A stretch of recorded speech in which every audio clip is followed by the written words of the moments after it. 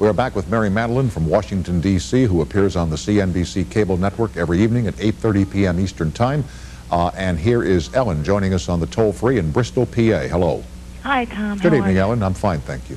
That's good. Mary, congratulations on the baby. I think that's wonderful. Thanks, Ellen. My question for you is, I was wondering, what do you think really defeated George Bush, and who do you think the Republican nominee will be? So it's really two questions. You're allowed two tonight, Ellen. We have a special running, yeah. And good ones too. I think what beat George Bush was the economy. Even though we had given to the media tons of evidence that the recession had bottomed out and a recovery was underway, they never quite played it that way, and there was a lot of insecurity and anxiety in the public about the economy. We never got past that. But I would never consider this a victory for Clinton. He only got 43%. Only 4 presidents in our history have gotten such a low plurality. Yeah, but let's stay on the point here. Why do you think Bush lost? And let me give you a theory. It's the economy, stupid. Well, yeah, well, let me tell you something, Info Babe. You know, all of you back there in the Beltway, sometimes you lose track of what America sees.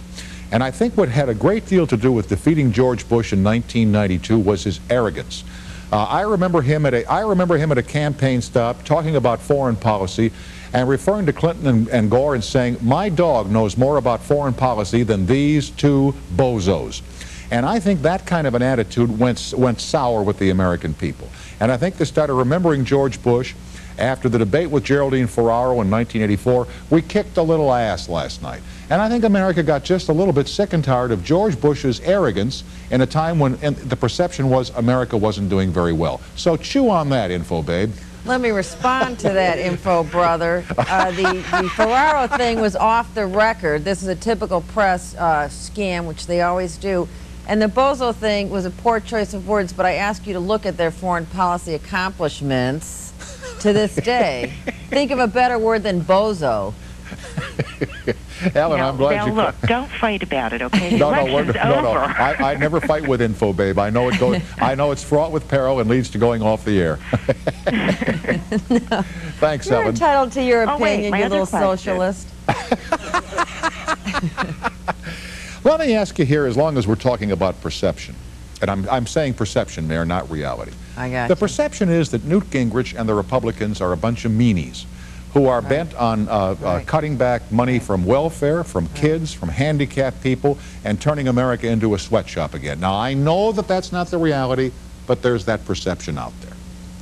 The perception is owing to the fact that there's only one way, or the main way we get political information in this country is through the mainstream press. I wish there were more shows like yours and mine where politicians could come on and have some time to talk about, can talk unfettered to the public. I know you hate, because I've read all the interviews, your past interviews tonight, that you hate having politicians on, but so much of the information that has caused these bad numbers on Republican has been totally wrong, starting with cutting the lunch program. They're increasing the school lunch program by 4.5%. Only in Washington would we call that a cut. And the negative numbers on the Republicans have tracked exactly with the negative coverage. This is a nonpartisan tracking system that's done this. So I think a lot of the problem is owing to the way in which they've been portrayed. Before the Congress actually was in session, they were getting 53% positive coverage. By the end of the first 100 days, they were getting 71% negative coverage. It's hard to break through that and get a fair perception out there. And you're right to say perception, and perception is important because perception is reality in politics, and it's a sad state of affairs. And I think that's why shows like yours and mine and stuff are becoming so popular. But what an astounding drop-off from 53% positive to 71% negative. That's a 124-point swing, for heaven's sake. You are an arithmetic genius. That's right. In 3 months, under 3 months. Pretty astounding, isn't it? Yes, it is. By the way, it's almost unbelievable. It's not my numbers. It's Media Monitor, Professor Robert Lichter's numbers. He's not a conservative. He's not a liberal. He's nothing. He has no axe to grind. He just monitors the kinds of information that people are getting on issues in politics and politicians. And he also was the guy who told us last fall that Newt Gingrich, the man, got from Labor Day till October 20th, if you think 71% negative is something, Newt Gingrich got 100% negative coverage. I don't care what you think of the guy. He can't be wrong 100% of the time. No, but it doesn't help very much when we hear things like women are not can't serve in the military because they can't stay in the trench all the time, and men want to go out and hunt giraffes. I mean, you know, and I think Newt realizes probably he said a dumb thing. And people see something like that, and the comedians, Letterman, Leno, et al., have a field day with it, and here comes Mr. 100% negativity.